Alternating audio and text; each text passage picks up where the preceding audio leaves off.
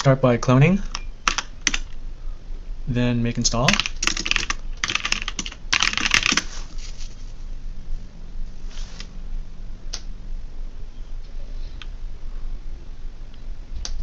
Okay.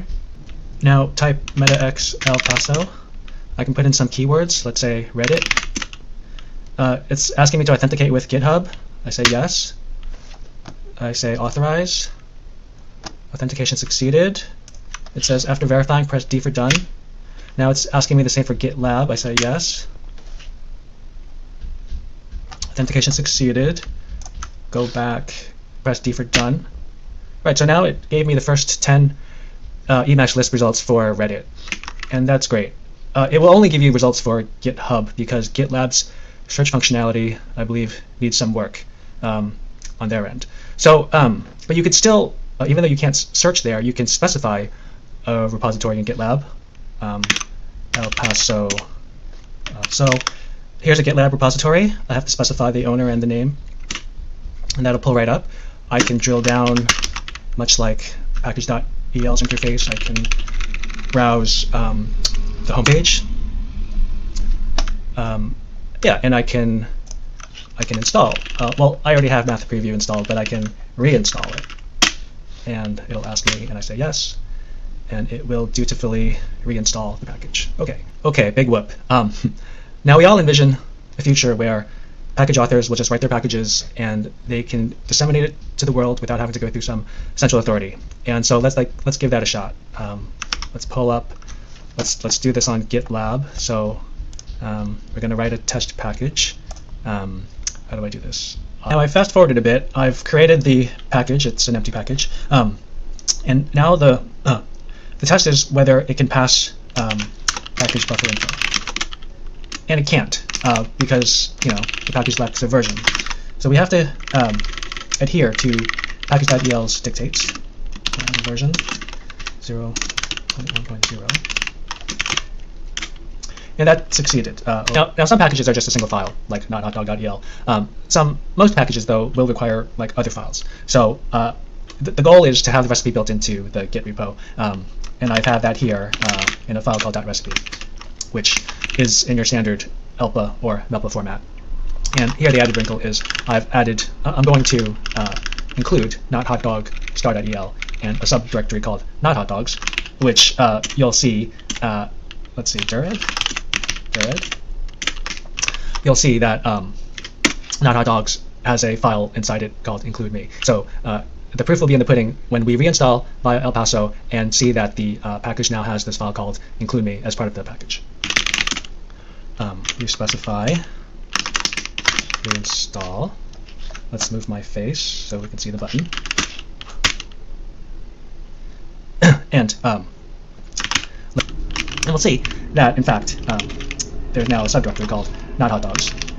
And inside that directory is include me. Great. So that's the idea, is that you can have a recipe, you can have a elist package and not have it register with some central authority. That you merely need to follow some rules, the rules of Elpaso, such as they are, and you will immediately disseminate your package in the most discreet way possible. Okay, now what else to talk about? So one nice benefit of sort of unplugging from the matrix is you can set your package archives to nil. Let's see, customize option package archives. Most people will have these two package archive operators in their package archive variable, and you can delete these.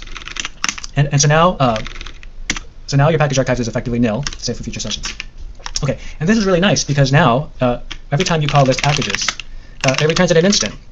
In fact, let's try to call it like 5 times in a row, and we'll see that, well, it took 2.5 seconds. Let's try it again. It's not super fast, but you should try it with your settings of package archives and see how long something like benchmark run 5 on list packages takes. I believe it takes more than 10 seconds. Okay. Oh, and the other thing is Elpaso will get the version right. So you'll see that I have a lot of packages that still have the wrong version from Melpa. I haven't bothered to rectify the versions, but we'll see that we can metax Elpaso A. Apparently this package is called A.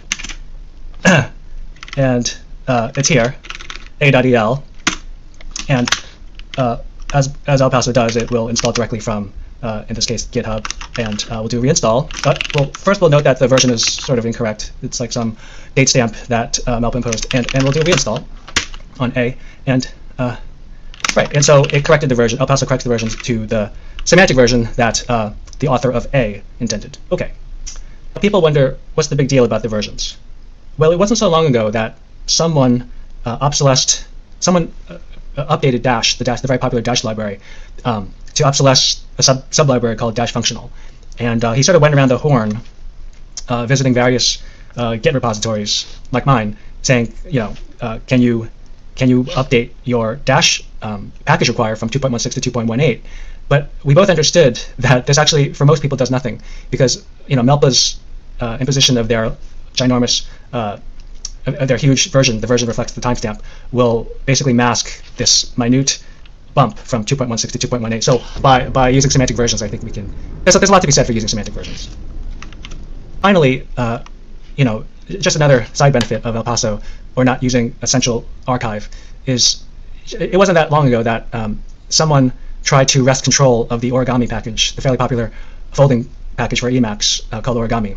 He tried to wrest control of the listing at Melpa away from the original author, who had every right to refuse, and he did. And what I'm saying is that this is one of the drawbacks of having a singleton archive, is that singleton archive can only admit one listing. With Elpaso, both can coexist peacefully.